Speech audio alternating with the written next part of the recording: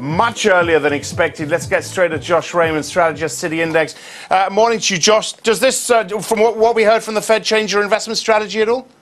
Not in the short term, but it is certainly one of those warning signs we need to keep an eye on, certainly. I mean, liquidity from central banks, global central banks, mostly obviously the Fed too, is a key element that's supporting the markets and keeping risk appetite strong. And obviously if they start turning the taps off, then that's going to have an impact on the market and an impact on risk appetite too. So it's one of those things you're going to need to keep an eye on, certainly in the next 6 months, to see what the level of communication is and whether the sentiment is starting to change in the Fed. Although I wouldn't get too worried about just see what they've come out in the minutes this time around, but I would start to pay more attention to it over the coming months. I mean, having said that, 10-year yields up near 2%, the dollar is up as well. We are clearly seeing it impacting the market.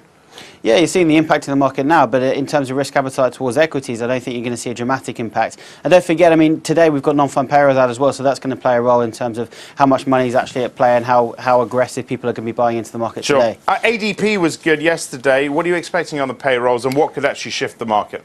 Yeah, ADP was extremely good, and so that's increased a bit of positivity towards what we could get from a payrolls. I always worry about that because then artificially it makes the market expecting even better.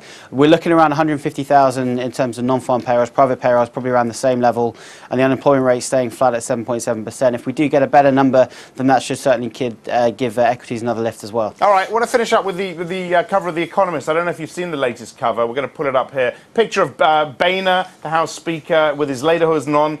Clearly a German. We've got Obama with a beret, a French beret on, with a couple of baguettes there. They're making this comparison, troubling similarities between the fiscal mismanagement in DC and the mess in the Eurozone. Political incompetence, I think, seems to be the main thing. Do you buy this comparison?